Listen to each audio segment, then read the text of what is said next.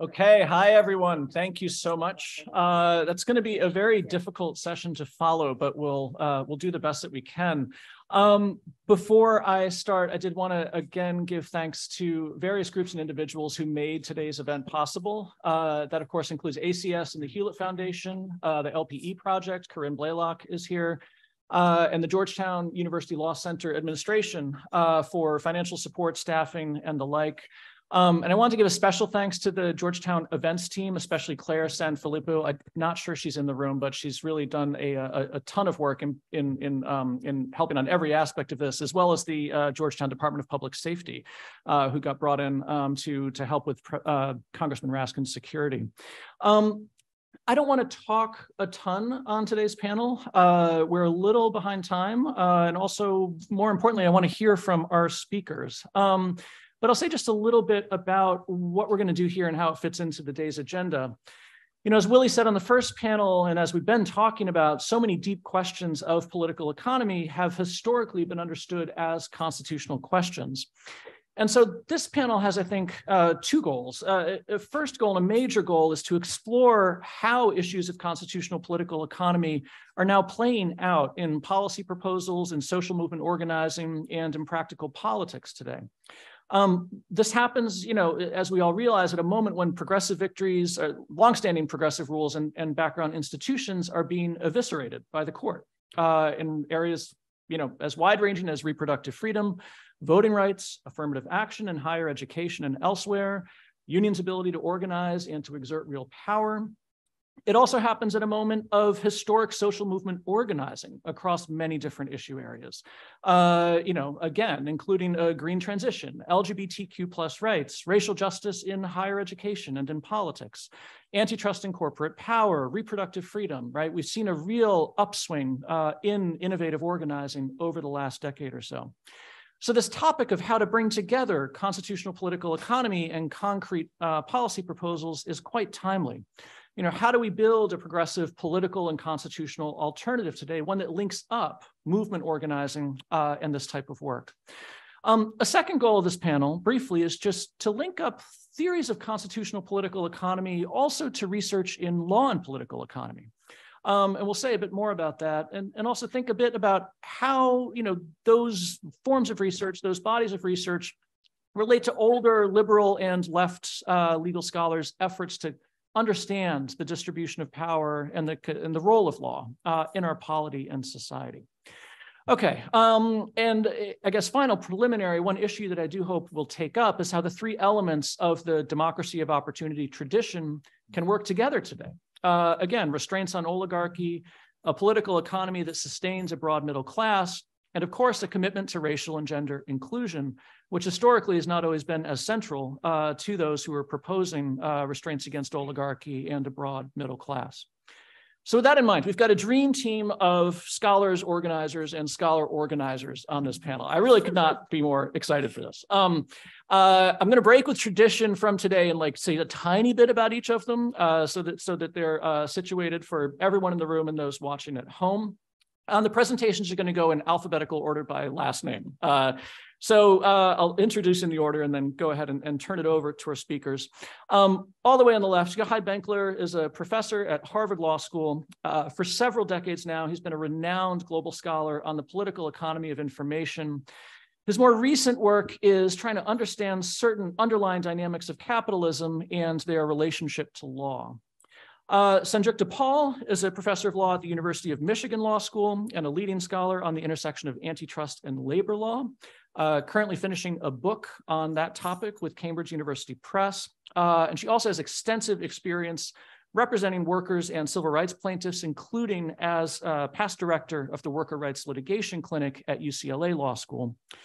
Dorian Warren is the president of Community Change, a national organization that builds the power of low-income people and especially people of color, to fight for a society where everyone can thrive. He's also co-chair of the Economic Security Project, which has been a leading organization pushing for guaranteed income or basic income in the United States. And finally, Felicia Wong is president and CEO of the Roosevelt Institute, which does a number of things, but among other things, it's an economic policy think tank focused on how to build a more progressive political economy. She's also the co-host of a fantastic new podcast called How to Save a Country that I highly recommend. So I'll turn it over to them. Each is going to talk for a bit, and then we'll have some cross-cutting questions. Yochai, over to you.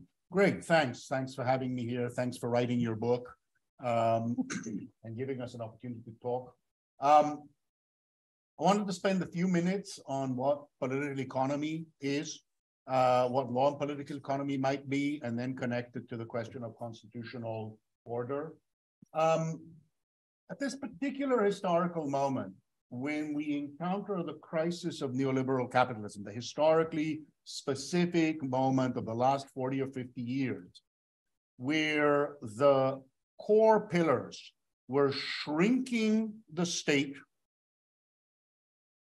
liberating the market from all of its, unmooring the market from all of its social and political foundations and allowing it to float globally in a single Davos-man idea of being able to capture as much as possible.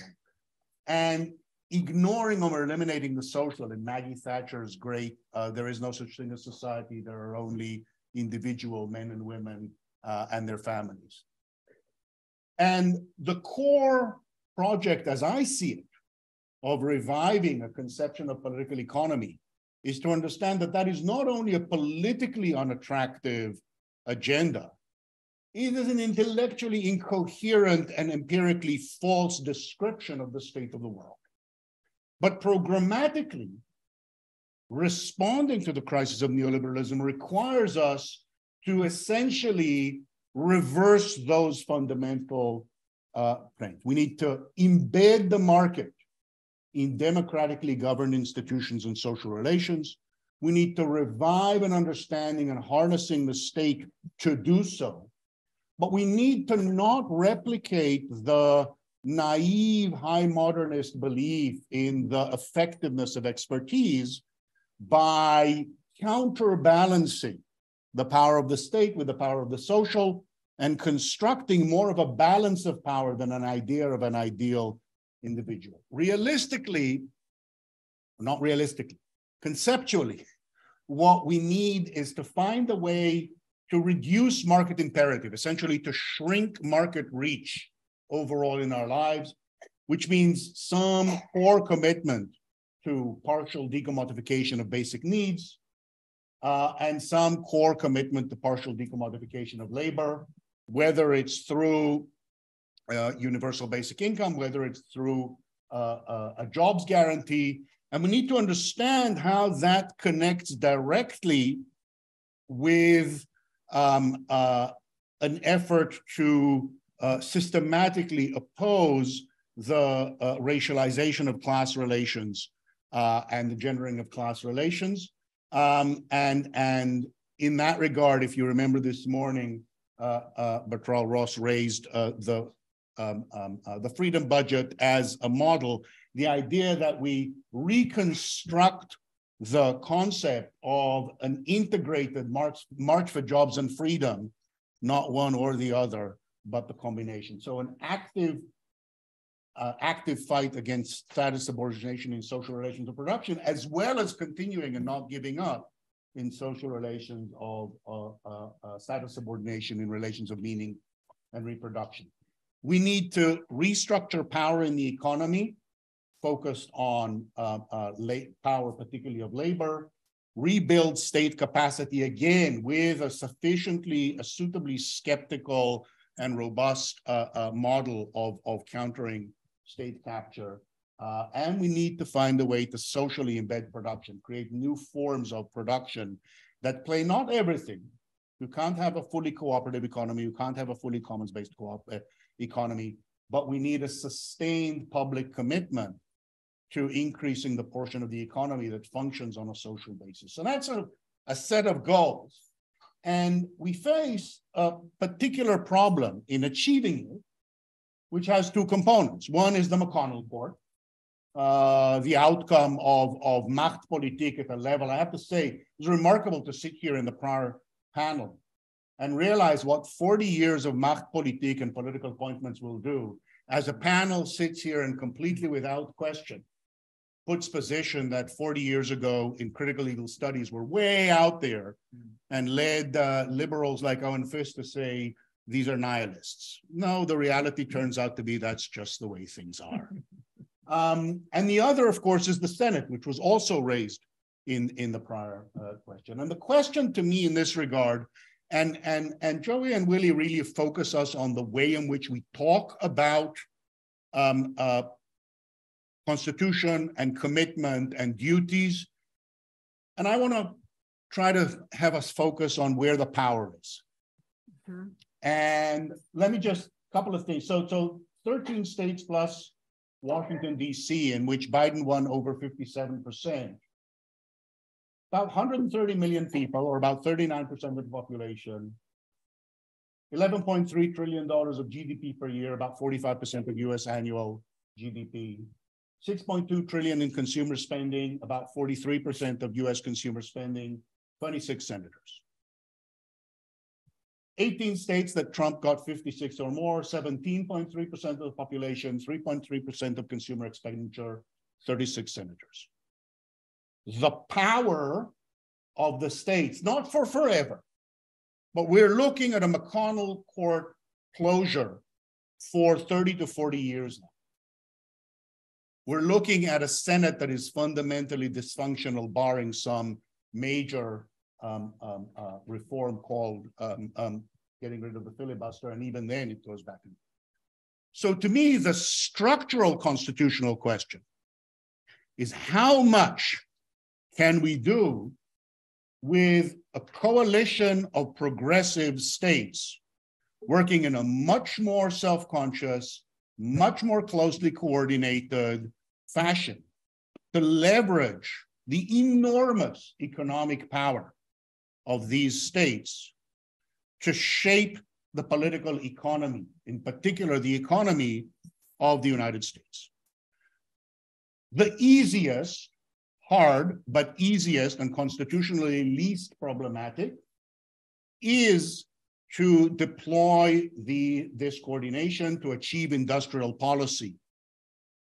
And in this regard, we see the California role in the CAFE standards. We see the agreement with the car manufacturers. We see the regional greenhouse gas initiative that really made the first push. Offshore wind is regional. If you have a coalition of California and the West Coast states, of New York, New Jersey, and New England, of Illinois, creating a set of standards, licensing conditions, approval conditions, and incentives, that's a massive source of power.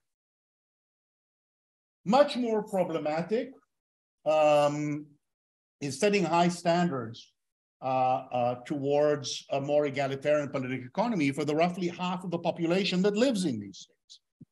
We appropriately, I think of the federal system because of all of the people who will be left outside of reasonably social democratic arrangements. But what about the half of people who might actually go there earlier?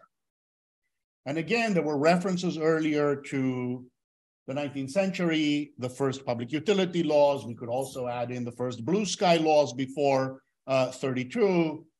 We can talk about women's suffrage starting in the states long before it came to the federal. Partly it's about direct reaching decent lives for 150 million people. And partly it's about setting standards, particularly when you have the need to for companies that operate around the nation to align themselves with where a majority of their consumers is. So more aggressive state antitrust law enforcement, for example, is another place. We can think of it. And again, here we see in the other direction, we see ALEC doing it in the other direction across multiple states. There's no reason to leave those victories on the table.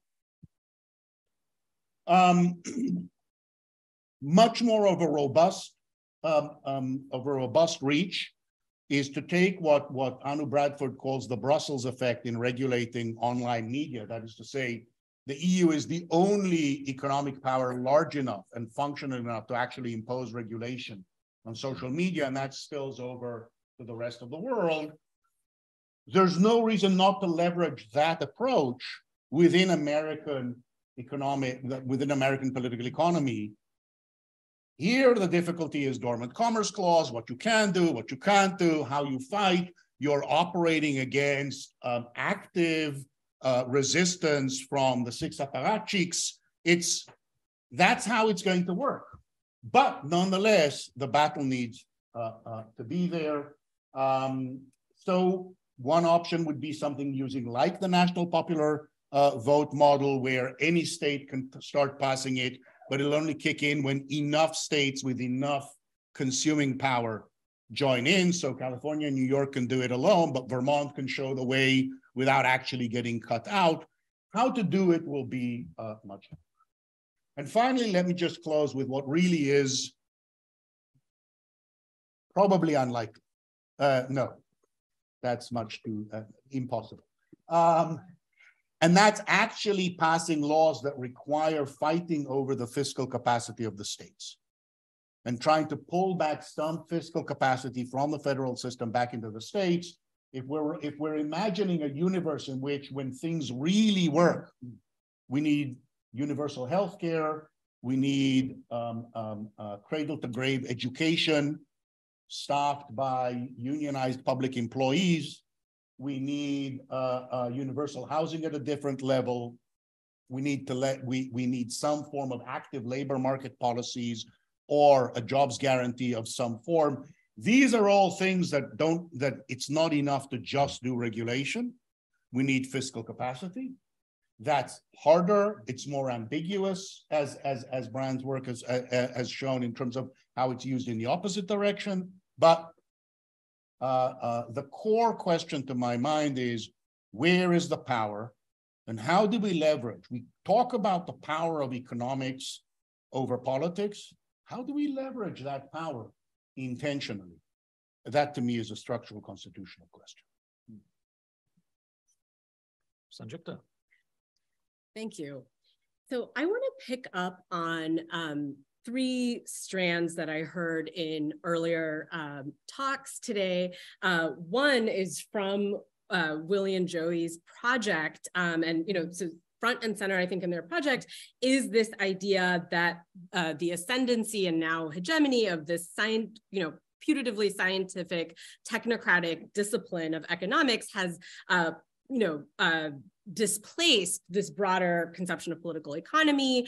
And so what I want to do is take that piece up and urge us to contest this at its roots, and that we, as many of us as lawyers, should be involved in this, that we shouldn't just be ceding this to a fight between economists elsewhere. Another theme that I think, that I hope is served by what I'm going to say, Sabeel spoke about, and others spoke about this too, but that movements on the ground are already happening. And the question is, I think he said, what will it take for their demands to have force? And I think that is our role in this, in this, whatever the mechanism of change is going to be. It's going to involve lawyering, it's going to involve organizing on the ground, and then it involves ideas change, I think, too, in the legal and economic sphere. But I see, at least my role, our role, as clearing the space for those good ideas that are already there among the movements on the ground, I think.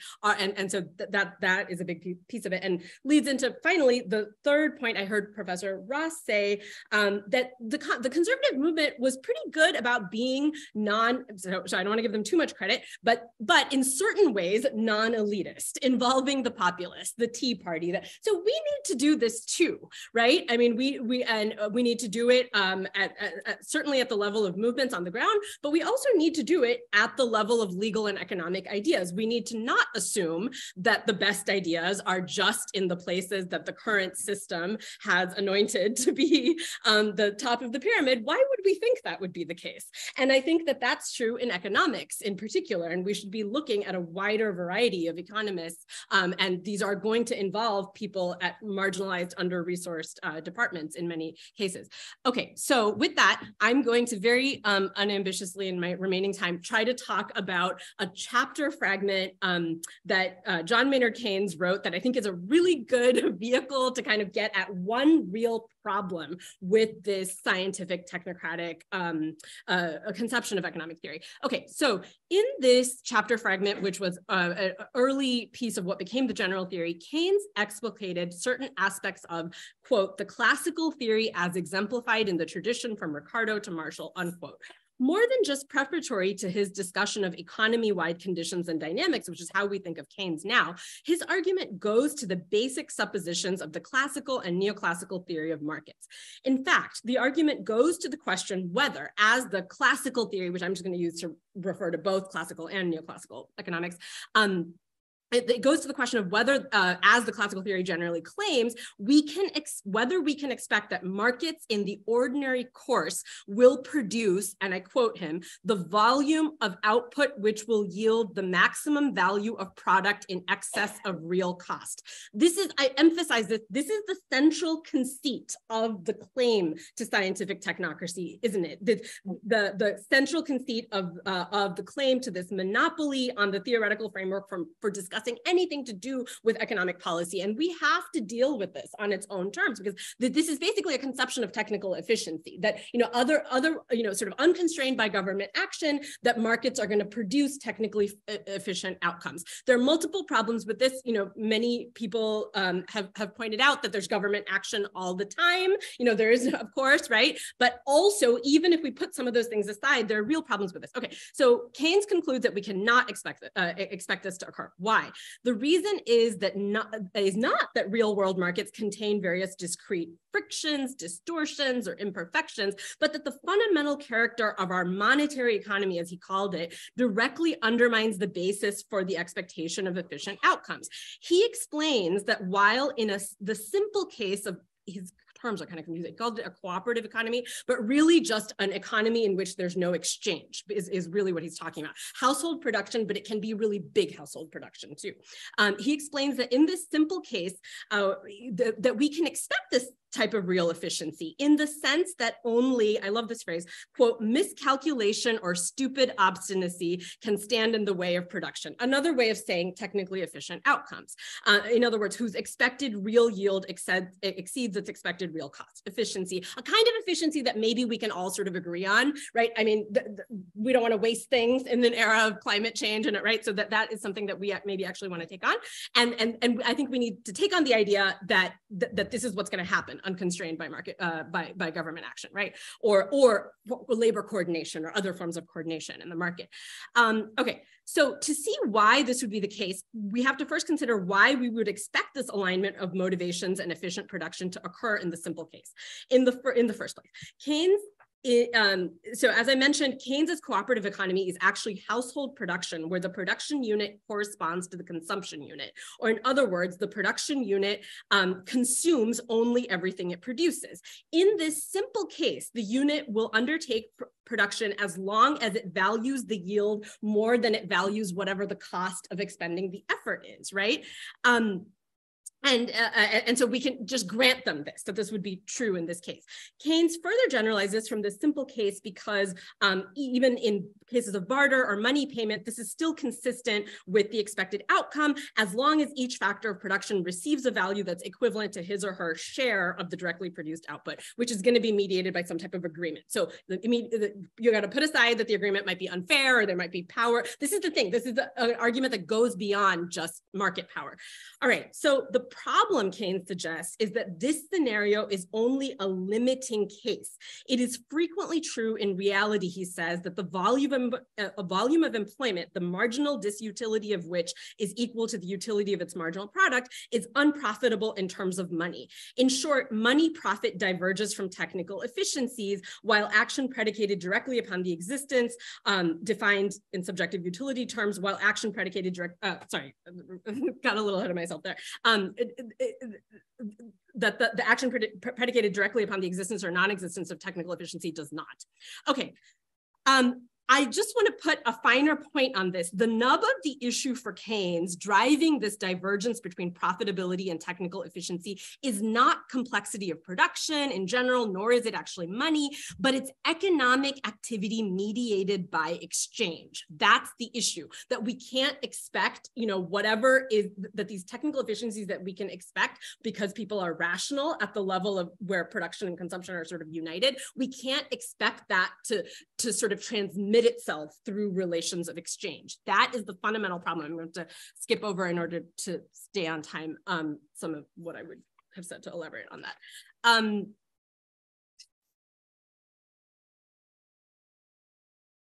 Sorry. So actually, I'm going to elaborate a tiny bit. So the problem is that the moment you introduce exchange, there's no way to ensure that each factor of production receives a money payment equivalent to the share of output that he or she would have received in that unified production unit governed by agreement. And so there's just no reason to expect this convergence between incentives and technical efficiencies, at least as long as we're measuring the latter only in terms of subjective utilities, as the classical theory generally does. And the moment we introduce this exchange of outputs, that alignment goes away. And so I think this argument, I'm happy to talk about that in a little more detail. I skipped over some of the details, but I think this argument is both powerful and important. It goes to the heart of the classical theory, which largely forms the most convincing basis of the common sense commitment to free markets that so many reformers and activists are wrestling with today on whatever level, whether they're trying to make policy or do direct organizing, or whether they're dealing with how some of these quote, free market arguments have been uploaded into big C constitutional law, whether that's the Dormant Commerce Clause or whether it's other maybe not technically constitutional arguments, but federal preemption, where there's sectoral regulation, federal preemption under antitrust, whatever it may be.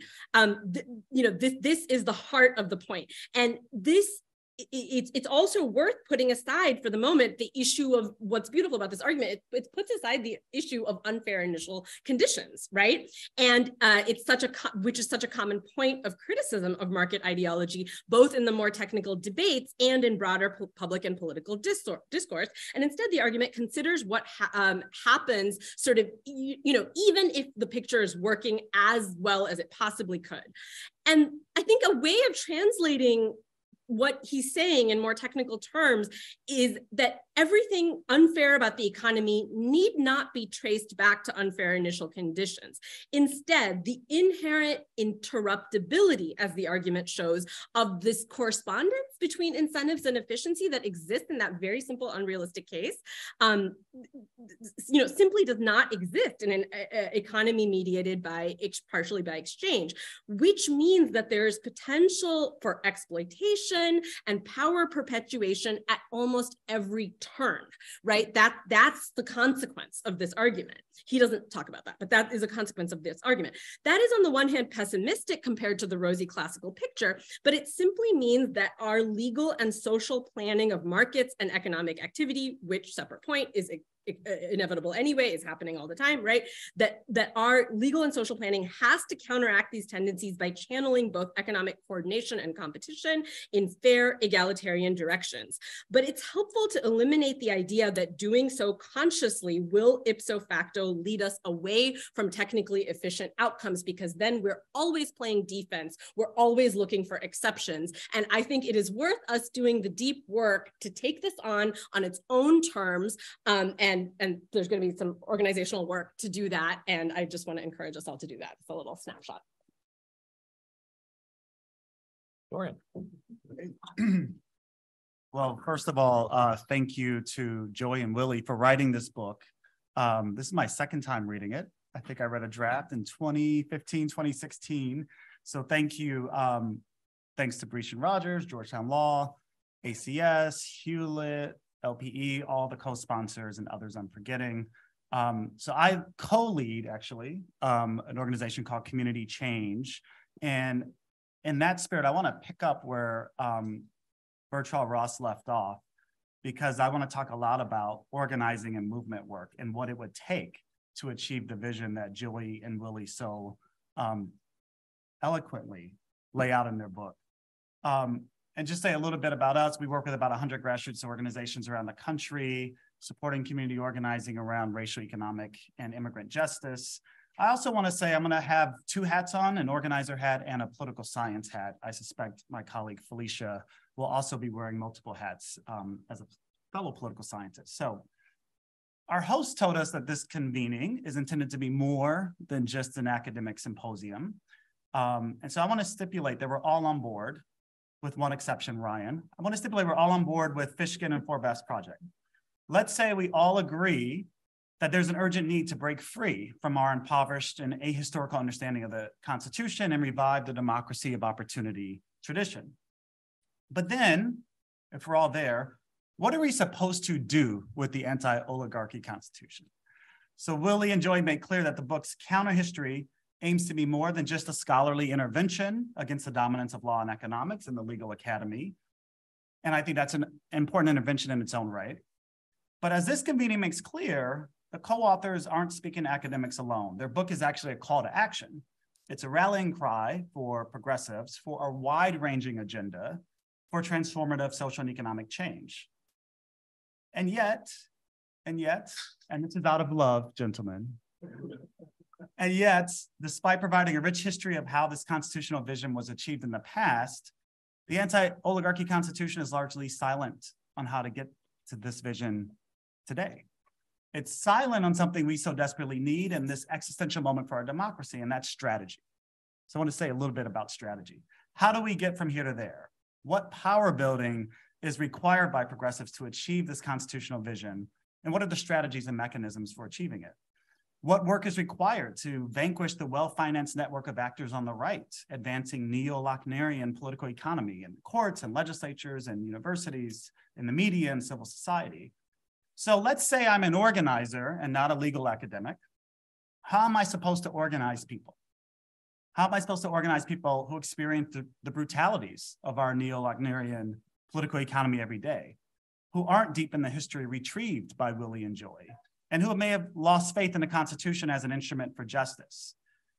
These are the questions that appear, in all due respect, to be beyond the scope of the book itself, because no book can do everything, but they are the focus, I think, of our conversation in this panel. So I want to offer some provocations, some thoughts about these questions. First, both today's Democratic Party and grassroots social movements, and third parties, I might add, are essential to achieving the anti-oligarchy Constitution.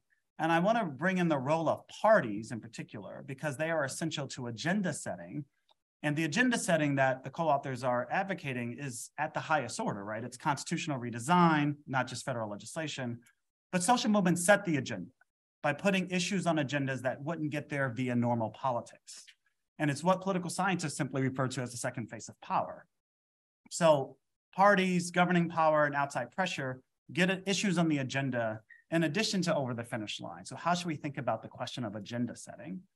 Second, I think the intervention can't begin and end with a call for only more constitutional rhetoric. So I don't understand Willie and Joy, to be merely telling grassroots organizers to use more constitutional language in our work. The adjustment in language and rhetoric for sure is necessary. I'm going to come back to this point and actually support your argument there in a few minutes. It's necessary but not sufficient to win change. There are no magic words. I say this especially in this town of Washington, D.C. A lot of people get rich with magic messaging strategies that mostly don't work. So I'm very skeptical of any kind of rhetorical arguments on their own. So I want to ask the question, what else is needed? Is it on the ground organizing? Is it other things to supplement the constitutional argumentation to win structural change? Third, in order for progressives to commit to advancing an anti-oligarchy constitution, we collectively need to figure out how to translate that constitutional vision into hard electoral power. The power of broad majorities to make this vision a reality, the power of broad majorities in Congress to enact sweeping federal legislation, or supermajorities in Congress or the states required to ratify constitutional amendments. So I want to just put that question on the table. Fourth, I think we need a strategy as well to weaken oligarchic interest. It's not enough just to build infrastructure to advance an anti-oligarchy constitution, we actually have to take on the oligarchic interests that are roadblocks and stand in the way. And I'm thinking here of what political scientist Jeffrey Winter calls the wealth defense industry, that network of lobbyists, lawyers, accountants, consultants, politicians who shield wealth from taxation. That's just one example. Fifth, and I want to also say Jeffrey Winters hypothesizes, and I think Willie and Joy agree, that crises present an opportunity to disempower oligarchic interests. So Winters says the Great Depression, World War II were two such crises. I think in our current moment, COVID-19 was a more recent one. For sure, there will be more crises emerging, whether it's the continuing climate change crisis or crises of democracy. How should we think about these crises as opportunities to win change? So with these points in mind, I want to say a few words just about what a strategy might look like. So I'm putting on my organizer's hat, and I don't have all the answers here, but I do know how to design campaigns. And my first question would be, what do we need to make this happen? What are the necessary and sufficient causal factors? What do history and social science tell us about how anti-oligarchic coalitions came together before to win enough power to prevail? So I would point to, and I was struck by the first panel this morning, that there's a lot of conversation about the second founding moment of Reconstruction. And then there's a lot of conversation about the New Deal. And it is almost like we forgot the 19 teens for structural constitutional change. And that didn't come out of nowhere, came out of both a populist movement and a progressive movement of the late 1890s and early 1900s. I was actually hoping that the resident historian of populism and populist movements, Michael Kazin, would say something about this. But I was thinking a lot this morning about the 16th Amendment in 1913, which established federal income tax, the 17th Amendment in 1913, the direct election of senators. Yes, there was also in 1919, the 18th Amendment around prohibition, and then by 1920, we get the 19th Amendment of women's suffrage. How did those come about? What's the theory of change that produced those outcomes, and how do we learn from those historical episodes in this moment? And in that light, I was thinking a lot about state power, and frankly, I think this is similar to an argument you were making, Professor Benkler, about progressive federalism. And in fact, Jamel Bowie in his column in the New York Times this morning makes a very similar argument. Can we think about states and state constitutions as, I think as Justice Brandeis said, laboratories of democracy that helped us to scale up, or stepping stones to the broader vision that Joey and Willie illustrate? One quick example that I'm very proud of, because we supported grassroots organizing on the ground. If you didn't hear, amidst all the results of the recent midterm elections in the state of New Mexico, there's a constitutional amendment passed guaranteeing access to early education and childcare, with a funding mechanism in perpetuity, $150 million a year to fund that effort. Whoa, that's a huge, huge advance, and an expression, in fact, of the anti-oligarchic vision in some ways that you present. Or how might we think about, because you did mention guaranteed income, there are currently now 100 pilots around guaranteed income across the country, which is pretty astounding to me. But how might we think about state power and state constitutional plays around guaranteeing income or jobs, frankly? So it's a question around state power and political strategy. Two last points. My very first campaign, I'm from Chicago, my very first campaign that I volunteered on was in 1995. It was a special election. It was very cold in Chicago. It was December 1995. And I felt very proud about helping to elect this young man named Jesse Jackson Jr. to Congress. And he's kind of been, now, like I said, I'm from Chicago, and Chicago politics. So unfortunately, he did serve jail time. But before that low moment in his life and career, in every Congress, he introduced constitutional amendments. In every single Congress, a constitutional amendment around healthcare, around voting rights, around education, around reproductive rights, around housing, around climate change and environment. So I want us a little bit to reclaim that tradition, because I think that is a model that not enough people were aware of, much less signed up for in the 90s and early 2000s. Last points. How do we think about the role of oligarchy in our politics right now, given rising authoritarianism and white nationalism? And through no fault of their own, the book is a bit silent on this point. But Lily and Joey do remind us that historically, oligarchy and authoritarianism have rested pretty comfortably with each other. So I think a lot about the Jim Crow South as our version, our homegrown indigenous version of racial oligarchy and racial authoritarianism, especially if you think of the period starting with Plessy until the Voting Rights Act of 1965. So we have a long period of racial authoritarianism and racial oligarchy in Southern states. How do we think about what it took to overcome that long period? And frankly, I'm really worried about what I would call the issue or the problem or the challenge of rainbow oligarchy as we look towards the future. So inclusion is not enough. Inclusion is not enough. I worry about faces that look like mine advancing oligarchic interest.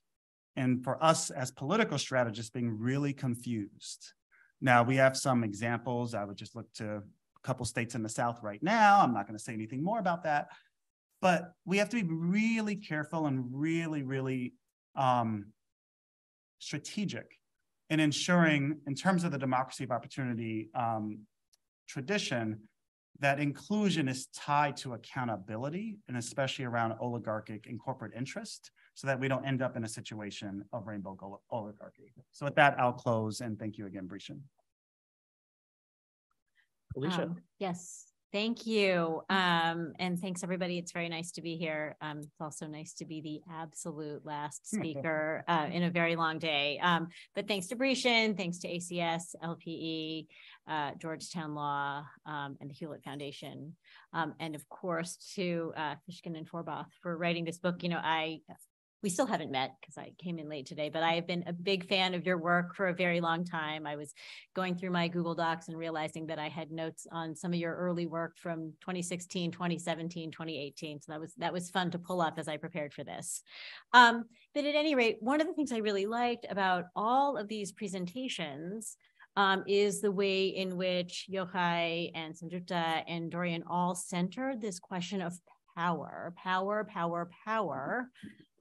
in shaping our political economy and in shaping the kind of constitution that we are going to need to make the current political economy better. So I'm not a lawyer, by the way, so I'm not going to try. I have a lot of constitutional questions, but I'm going to try to tee this up as somebody who thinks about and works on questions of political economy. Because I believe that the vision that you put out in your book, this vision of progressive, affirmative, very bold, very imaginative uses of the Constitution is absolutely needed today to make sure that any political momentum progressives have had on economic issues is able to be maintained so that we can stay on our front foot. And that's for a couple reasons. I'll give, it's really just two reasons. You're supposed to give three because people think in threes, but I really just have two with a subset of examples. The first reason we need this kind of assertive, aggressive, progressive view of our Constitution is because of the new economics itself. The new economics, which you have seen in the legislation that has truly miraculously been passed over the last year or two, the new economics is actually really new. And that's something that we have to understand when we think about constitutional supports and protections for the outcomes we seek, the equity that we seek. So how is the new economics new? Well, first of all, it is not really just distributional, as important as that is. It is not just turning up or down the dials on tax rates, as important as that is, right? The new economics, when you look at the Chips and Science Act, when you look at the climate portions of the Inflation Reduction Act, when you look at, all of the infrastructure provisions in the infrastructure law, this is a very, very, very physical manifestation of the new economics. This is about getting money to actual places in this country. building things in actual geographies. It's also, the new economics is also reparative, right? It is about recognizing the harm of the past and trying to undo it. It is not just about, oh, going forward, you'll get more or less. It is actually about, this is what student debt was about, right? You suffered under an extractive system that did not, for systematic reasons, did not yield the promise that it was supposed to.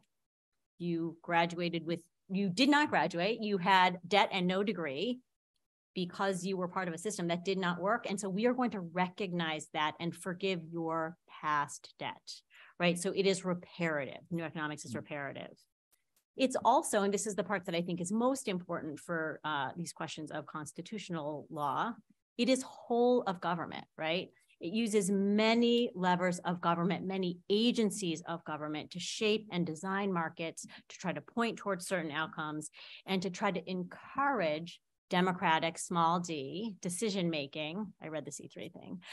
Democratic decision-making in our economies. So it is about encouraging participation from labor unions, participation from from communities. That's what the EJ40 part of some of the new climate legislation is really all about, right?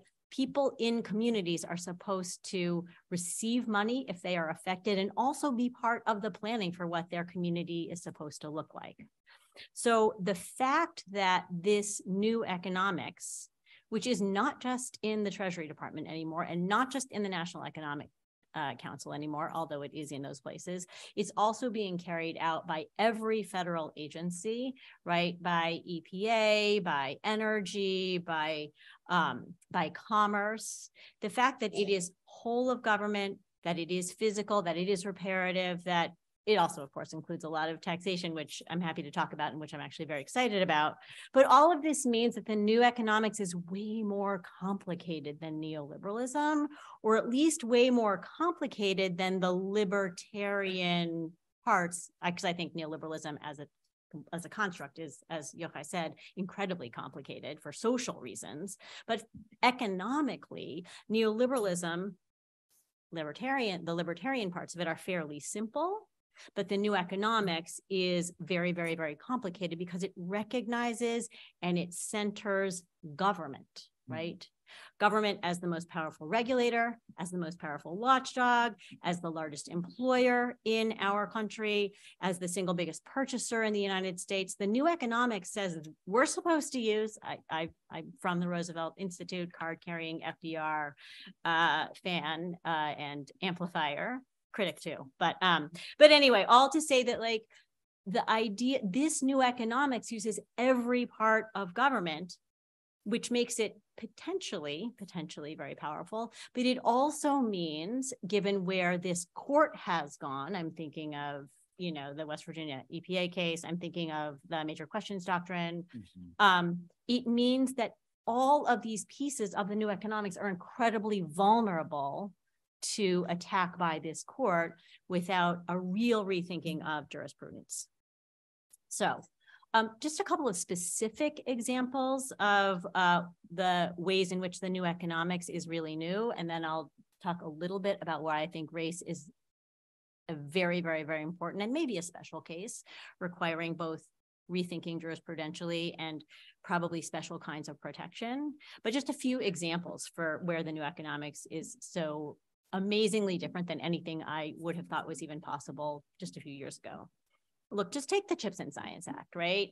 $52 billion in direct spending out of the Department of Commerce that is supposed to create, you know, up to 20 regional hubs where we're going to build reshore semiconductor manufacturing in this country.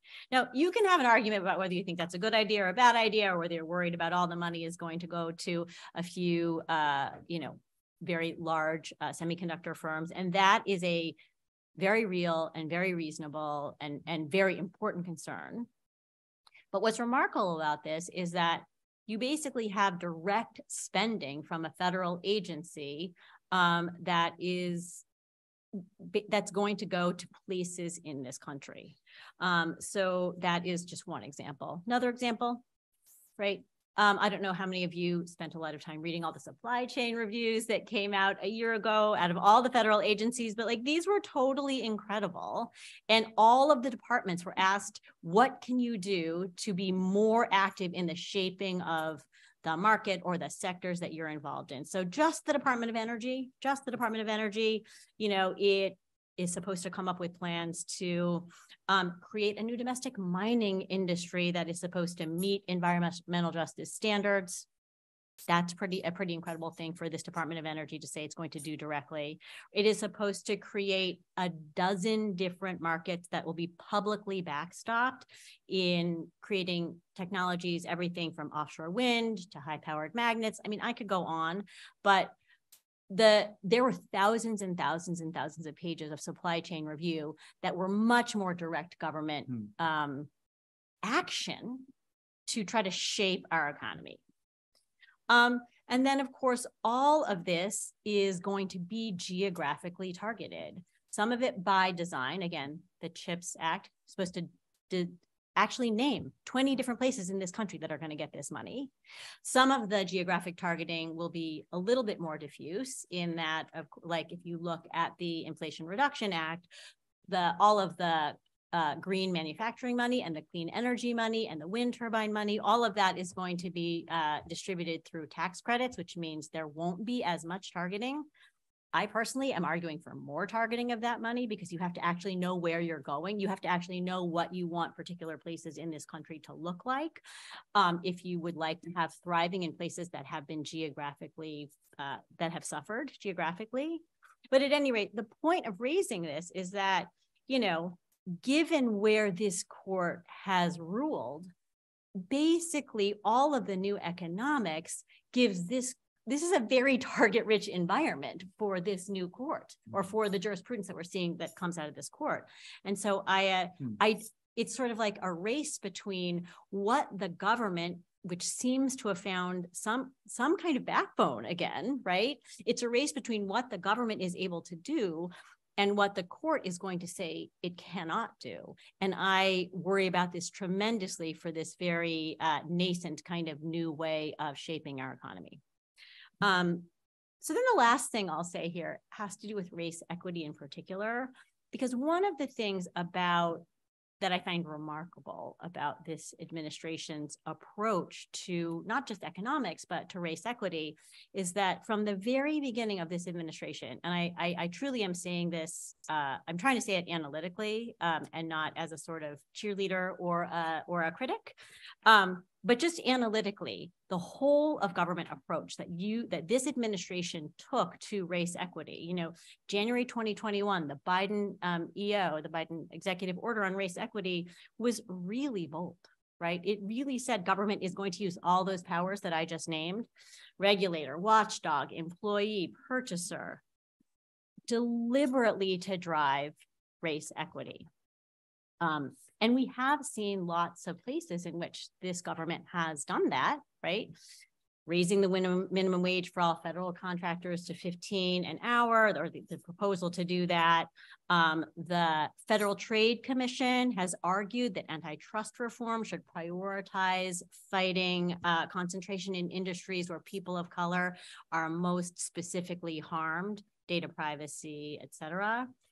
And then I already mentioned student debt cancellation, which is a really interesting case as a reparative policy that had particularly disproportionately benefited students of color, borrowers of color. Of course, that's for real reasons having to do with when communities of color, when Black and brown families have less wealth because they have had very little opportunity to earn wealth because of redlining and because of a whole host of labor and other policies, then those communities have to borrow more in order to go to school.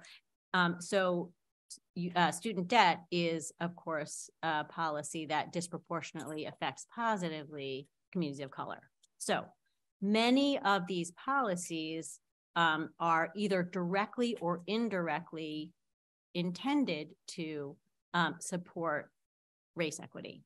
But again, of course, that brings up the courts, right?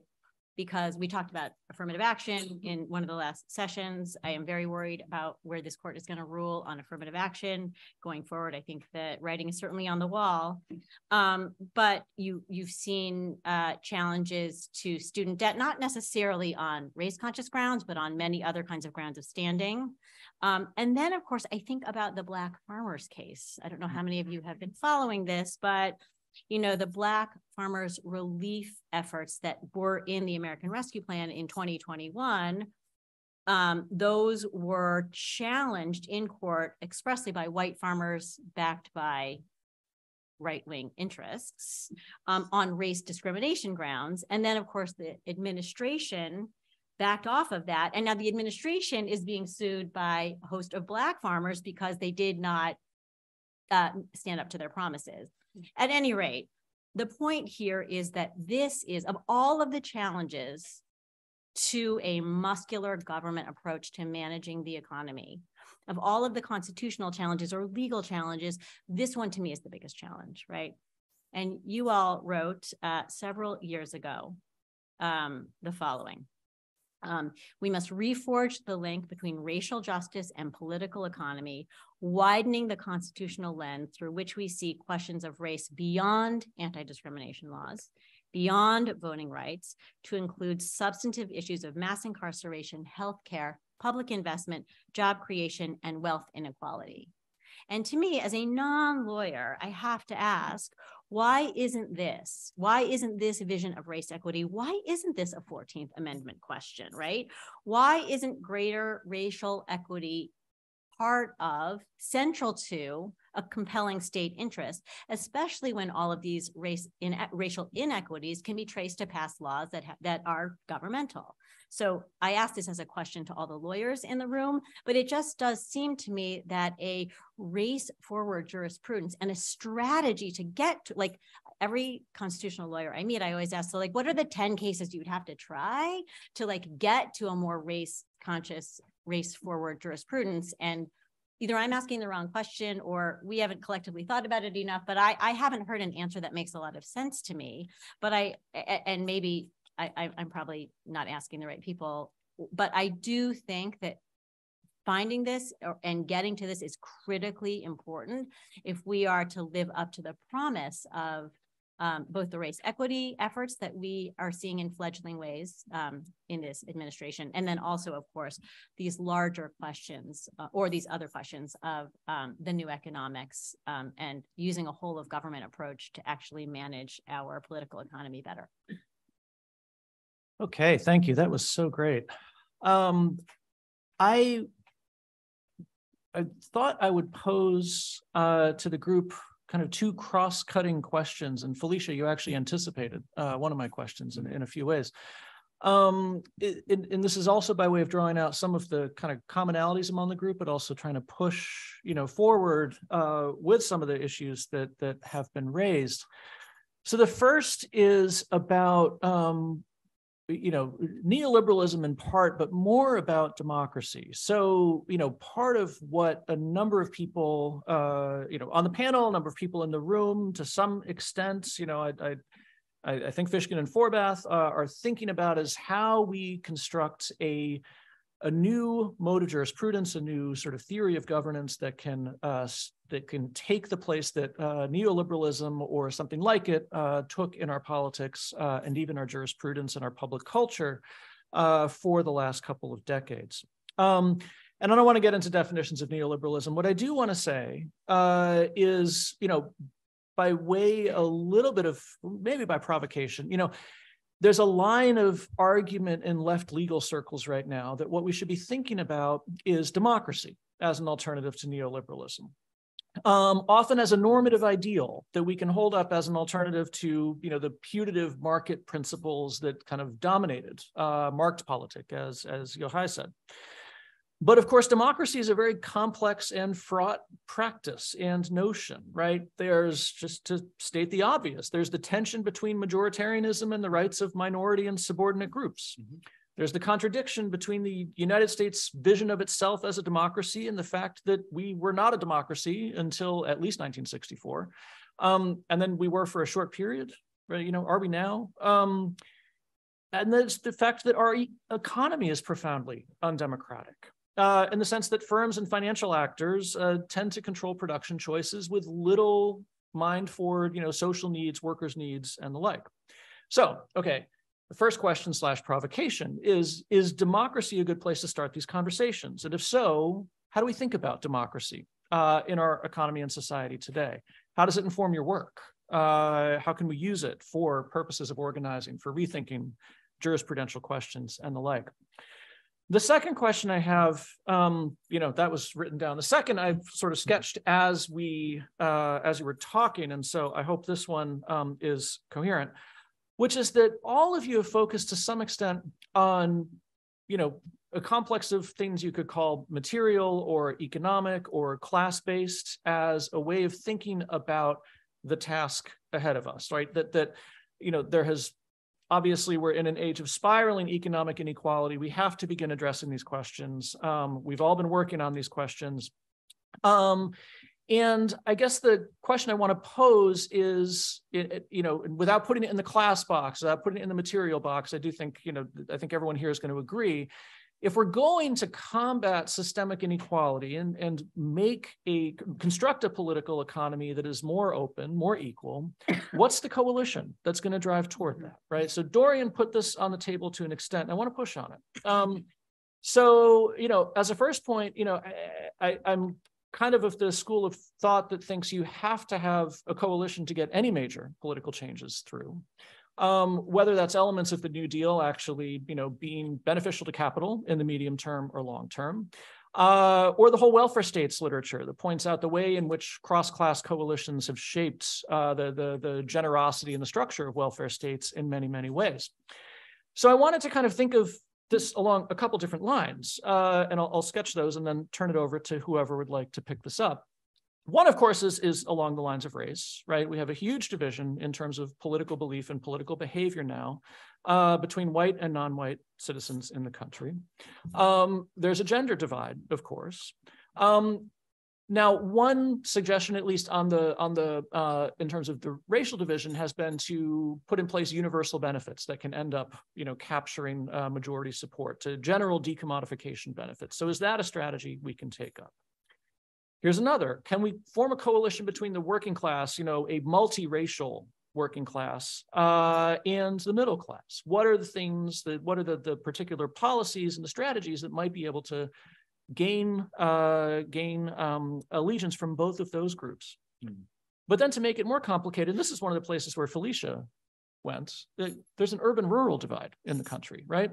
And rural areas end up experiencing issues like corporate power rather differently from how urban areas do. They obviously experience concentration in the agricultural sector, the loss of jobs in different ways than urban areas do. And then finally, maybe one of the most important divides in terms of voting behavior is age.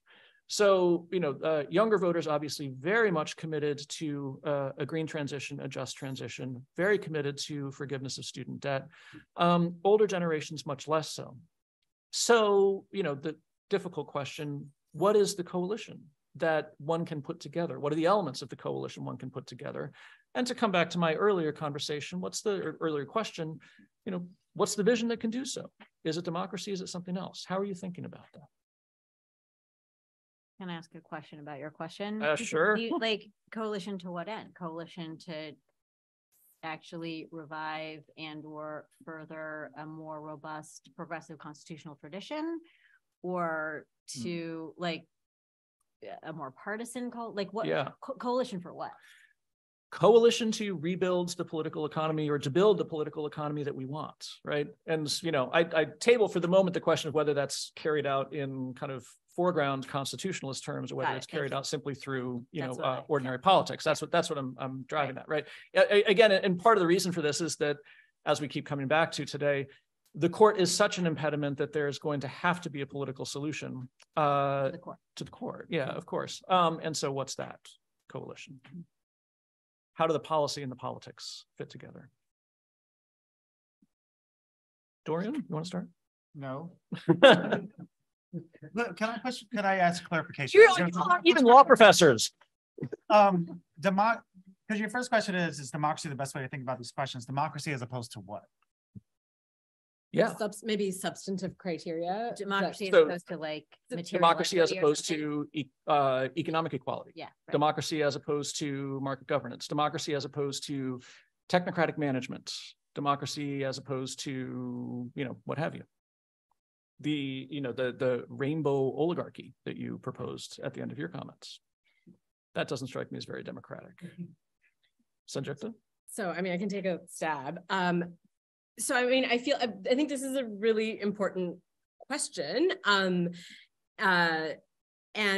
I think, coming back to the sort of free market trope, I think it's important to acknowledge that for people who believe that ideology or, are convinced by it, this sort of putatively uncoordinated market exchange was supposed to itself be a replacement for, or at best, an implementation of democracy, right? Like that's what people believe. So it's important to confront that on its own terms, I think. And I think that it's supposed to be, implementation of democracy, and also at the same time be welfare maximizing and efficient, right? So the argument that I was talking about goes to the efficient and welfare maximization point. I think as well it goes to the democracy point because again, there's these opportunities for power perpetuation at all of these junctures. And so I don't have a grand answer, but I agree with, I think, the intuition behind the question that we have to come up with a substantive alternative. I don't think that substantive alternative, it has to be a theory on the terms of the theory that we're trying to displace. But I think it does need to provide us with criteria other than just democracy, although democracy is important, for governing the economy. And so I think on that last part I think market governance is just what we do anyway, right? So democratic market governance is one way to do it, but we need other criteria. I think substantively egalitarian outcomes is one of them. Once you put aside the idea that this magical uncoordinated exchange, which is of course is not uncoordinated, but even if you take the sort of conventional forms of coordination for granted, it's not democratic, it's not producing efficient outcomes. Once we sort of throw that out the window, then what do we do other than conscious coordination? And what can we do besides design that so once you have conscious coordination, there's immediately space for democracy. So I'm going to say that as a plug for doing what I said, right? Like, because this is an end run around that.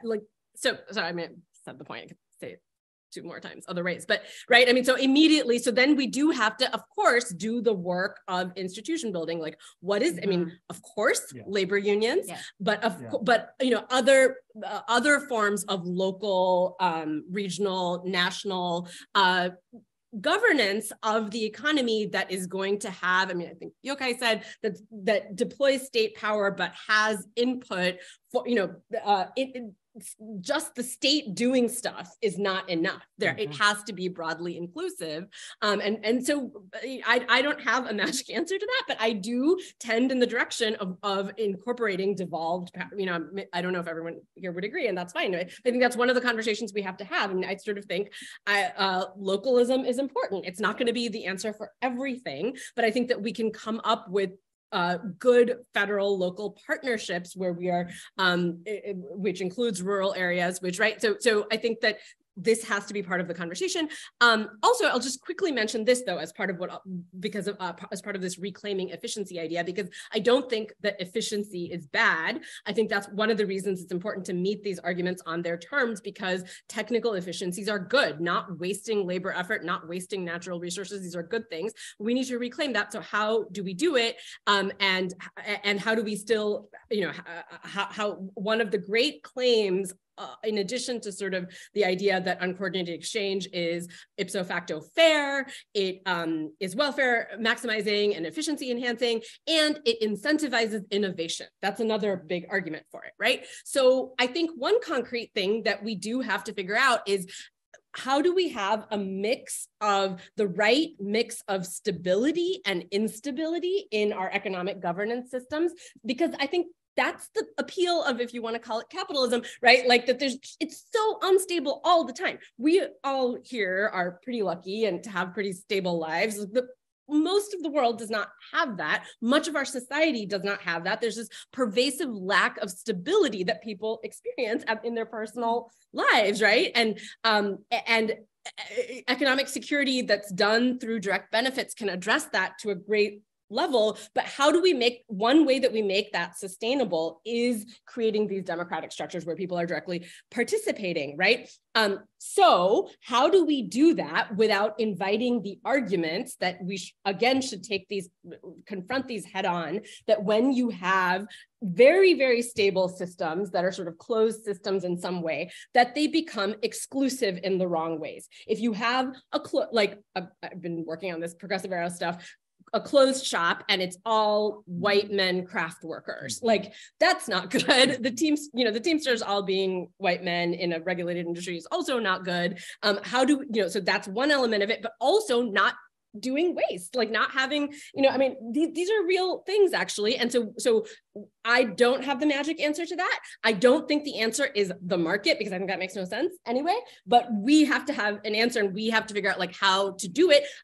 I don't think that people are, I think if one answer is that I think if you treat people like adults, they will behave like adults. Like even in that system, workers weren't given real agency over decisions of production, right? I mean, there was more economic security for some workers, but I don't think that we had the level of agency that we can have and give a wider set of people. And finally, to answer, and that I think that might actually address some of the efficiency points was my point.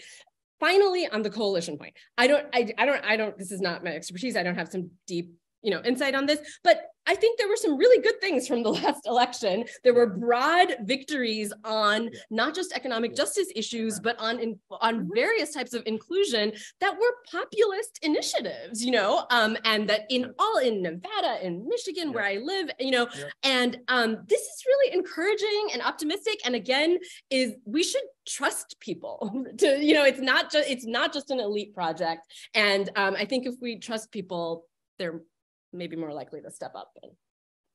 I'll just jump in quickly. Yochai wanted quickly on the democracy question. Just a couple quick reasons why the answer is yes. Brishen. One is I'm a student of political theorist Ian Shapiro, who argues that democracy is a subordinate foundational good towards justice. Mm-hmm. So the idea is in our campaigns for social justice, the preference is to do them democratically. Mm-hmm. It's that simple, right? One. Two, Professor Paul just said, in this town before the election, all the pundits and consultants were saying, don't talk about democracy. It's not a motivating thing for voters. Pocketbook issues, they were all freaking wrong. Wrong. As it turns out, voters care about democracy. In Michigan, in particular, there were two ballot initiatives that succeeded: reproductive freedom and democracy and voting rights. So I think we have empirical evidence that actually arguments around democracy actually work and motivate people. Third, I don't know, it's the best thing we've invented to date in human history, so why give it up now? Fourth, I think Willie and Joey already say in the book that it actually, their vision requires us to build supermajorities to help discipline courts. That's democracy at work. Fourth, I would say, when I think of democracy, I think of civil society and social movements and labor movements. And we know empirically, it takes labor movements are critical political actors in transitions to democracy. They're also key in democratic erosion and decline. Yep. In terms of the decline of labor movements, there's a strong correlation.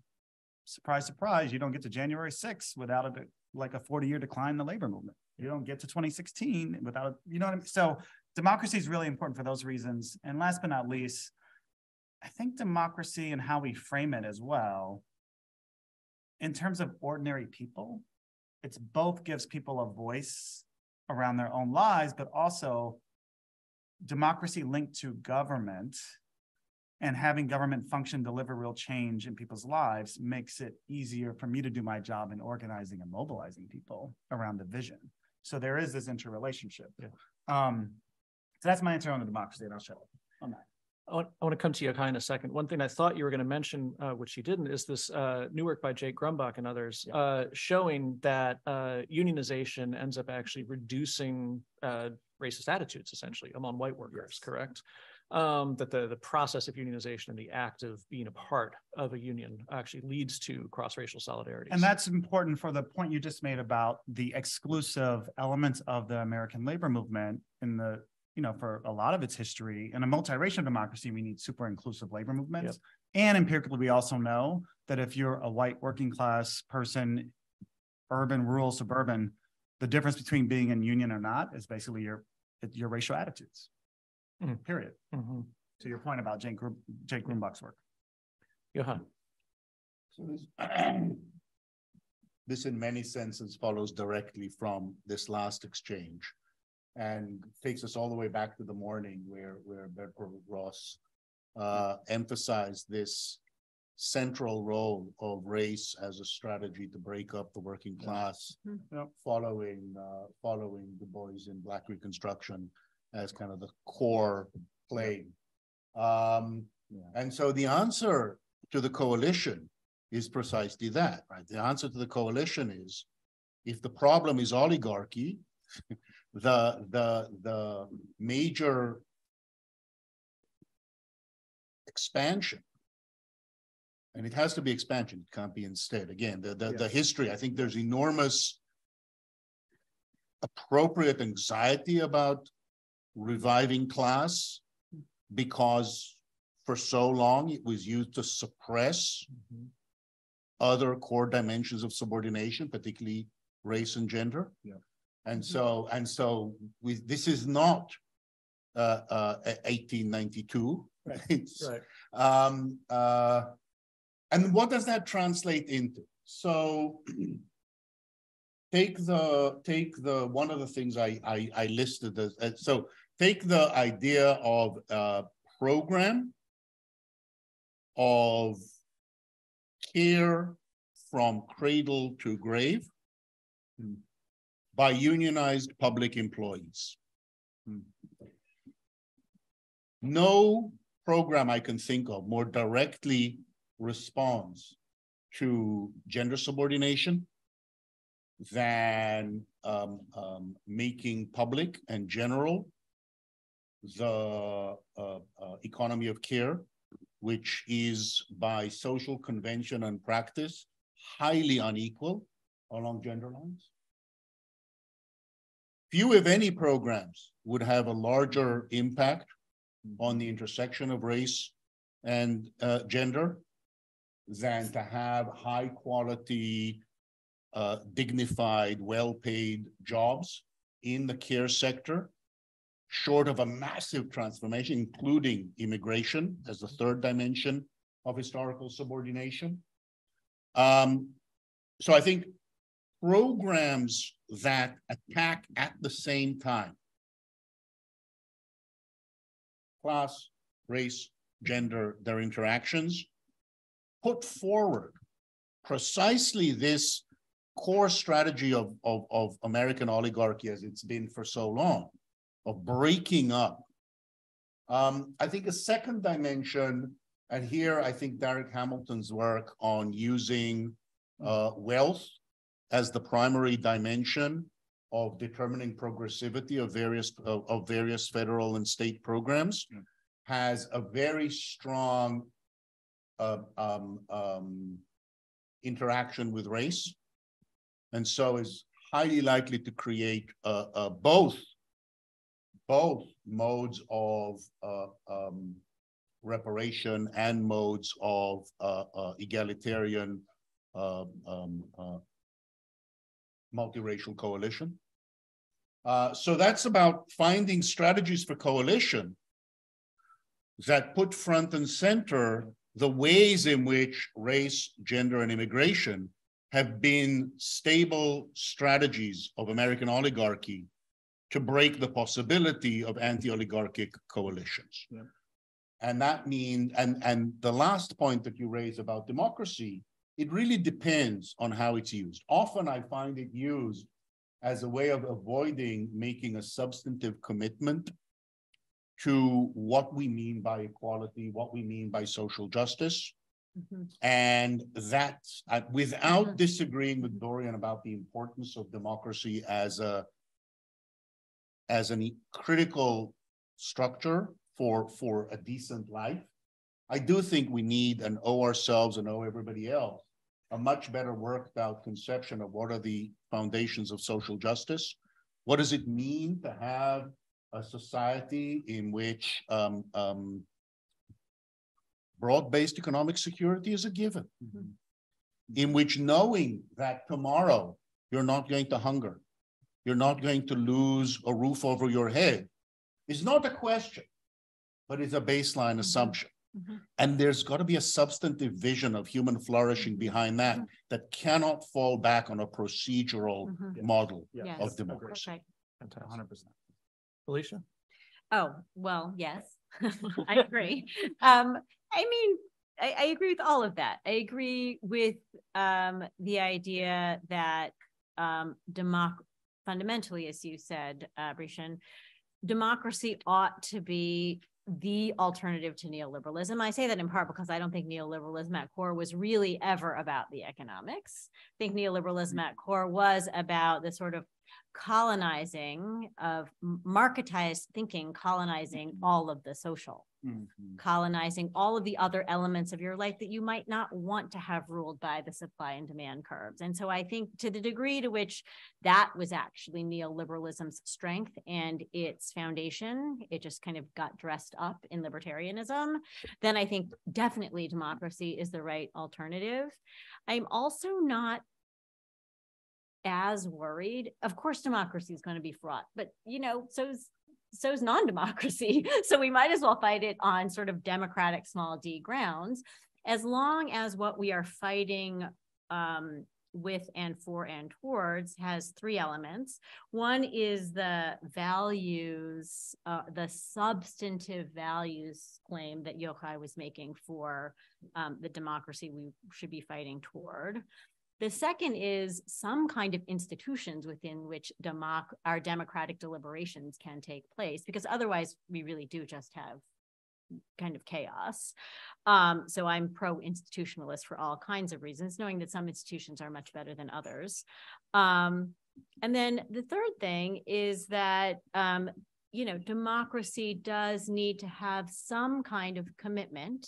And I think this is what you said, Yochai, to some kind of material outcomes. Because if people think that democracy is only procedural, but will have actually no impact on whether or not they're going to have a roof over their head or go to bed hungry, like mostly we think that good democracies in reasonably healthy economic conditions will lead to some kind of material stability, because that's what people will demand at the most basic level. So democracy can't be seen as completely divorced from material. But if you have those three things, why wouldn't you want to fight for this on democratic small d grounds?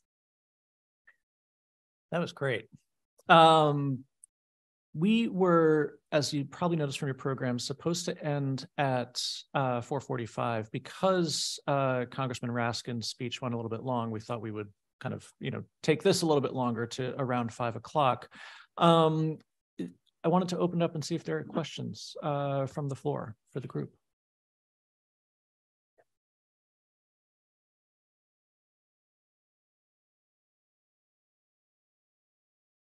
So this midterm election continued a trend of state level ballot initiatives passing that are progressive, like the New Mexico example we noted.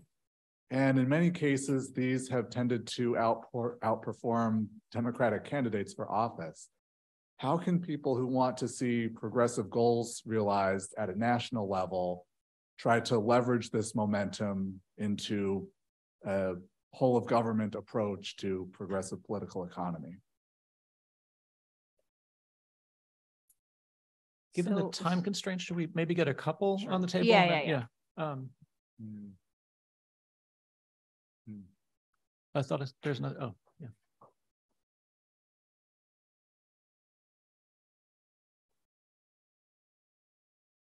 Hi.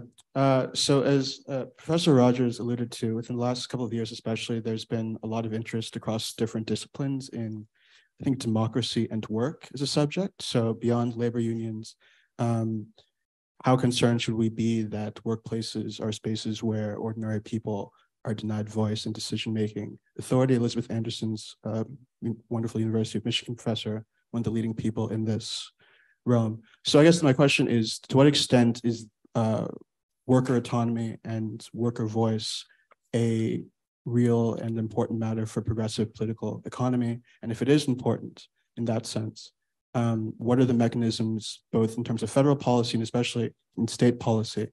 What are the policy levers that we can actually do to build worker autonomy and voice in the workplace?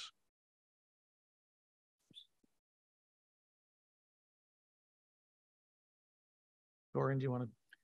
Let me take the second one first really quickly. Another scholar I would point out is Karen Oren's fine book called Belated Feudalism, and very similar to privatized private government thing.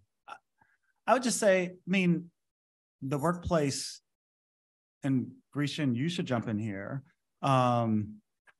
They're central sites of authoritarian and oligarchic institutions. They're like the heart of actually they're the heartbeat of authoritarianism as institutions in this country. And so we have always needed a strategy. And I come down the side of how do you organize workers to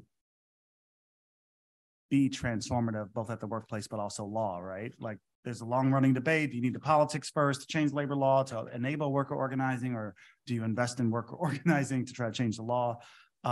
It's probably both and, but I do think, just to your question and point, really, it should be central to our theories of the case in terms of the how do we get from here to there in terms of the vision for Willie and Joey. And I think it requires a massive commitment to organizing. And frankly, we're in the midst of a union organizing wave. So there's a lot of reason for hope and optimism. It's not necessarily being led by traditional institutional unions either, which is also exciting because frankly, industrial unionism was birthed out of experiments. And if we waited around for American Federation of Labor Craft Unions to invent it, we'd still be waiting. So there's a lot of reasons to be hopeful and optimistic, and worker strength and bargaining power have to be central to achieving the vision. On the first question, I would just say that's probably a question I can't answer. It's a question for the Democratic Party, why they have such bad candidates. And but Americans, you know, there is, in political science, we've known this for so long, many, many decades now. Americans are philosophically conservative and operationally liberal. So you ask in any poll, you know, some fundamental principles, a majority will say they're conservative, blah, blah, blah, blah, blah. But then you say, I want you to vote in South Dakota for Medicaid expansion, or in Nebraska for $15 minimum wage, or in Michigan for reproductive freedom and voting rights. Those issues win all the time. And so the question, I think underneath your question is, why the gap? Why the gap? And I think that's a question for the Democratic Party that I cannot answer. I will just add that I do think, and maybe it's because I live more on the policy side of politics than the politics side of politics, but I do think you are seeing more and more people in the political realm, maybe not people who are like comms directors for the D-Trip or whatever, but like you are seeing more and more people in the political realm who actually understand the political power of the actual things in people's lives that they care about. Abortion rights, decarbonization and climate change, jobs. I mean, one of the things in this election in particular that many people seem to be surprised about, I wasn't that surprised about. It's like, yes, people were very, very, very worried about inflation. They should have been worried about inflation. Inflation is very hard on many people, on all of us. Inflation is obviously very hard on people who are middle income or who are poor. But the fact that this election basically took place in a full employment economy, was very good for candidates who were part of the party that made full employment possible through fiscal spending. The point being that I do think we're in this, we're actually moving to a more substantive time. Maybe this is just my glass half full nature, but I feel like we're actually moving to a more substantive time in politics where people are trying to run on a more coherent, issues-oriented, overarching, not just like laundry list of issues, but an overarching worldview that is actually more progressive or more, social democratic or whatever you would call it. So I do think there is some hope. And the fact that these ballot initiatives did well is something that political people will learn from. That is my hope. I just say on the question of policy levers for worker power, there's quite a bit that can be done.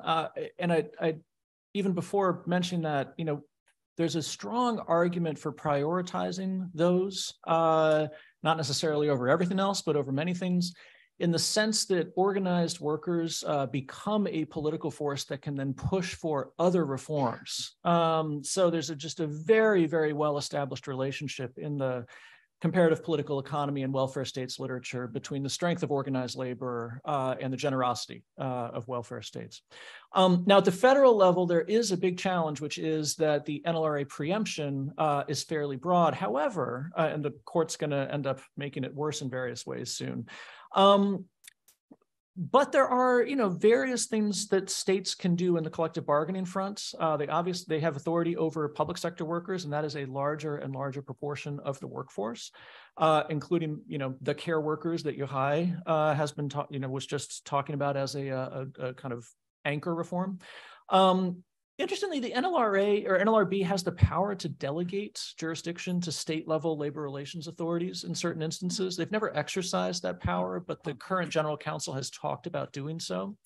So we'll see if that ends up going somewhere, but that could, be another way to move around preemption. Then at there's the proactive course. There's also lots of space for policy experimentation at the state level that does not trigger preemption concerns. So states can raise minimum wages. They can put in place wage boards that can, raise wages at the sectoral level and alter other terms and conditions at the sectoral level. Perhaps most importantly, and oddly under-discussed, they can ratchet back employment at will. And by doing that, they could substantially make it substantially easier for workers to unionize because employment at will just stands as a barrier to unionization and a barrier to enforcement of all workplace rights. Employment at will, of course, is the rule that you can be fired for any reason or no reason at any time, as long as the firing is not itself illegal. That's state law, and so the states can do what they want there. Others want to weigh in? Okay. I should have mentioned my home state of Illinois that also had something on the ballot around a constitutional right to collective bargaining. Yeah, at the state level. That also won. Well, this has been fantastic. Can I ask us to give a round of applause to our panelists here? And we're going to wrap up. I just wanted to ask Willie Forbeth to come and say a couple quick closing words. I think we're going to stay here very quick. I won't keep you long. I just want to, on Joey's behalf and mine, thank this magnificent panel and this magnificent group of speakers and interlocutors for a wonderful day. And we couldn't hope for a better conversation than one we've heard today about what it would mean to bring to what my first law professor said. What we do is connect the cosmos and the plumbing.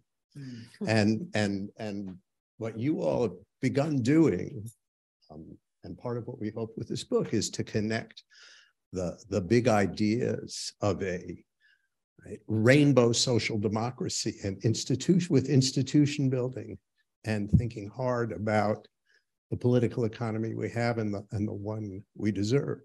So thank you, thank you, thank you. Thank you. Thanks, everyone.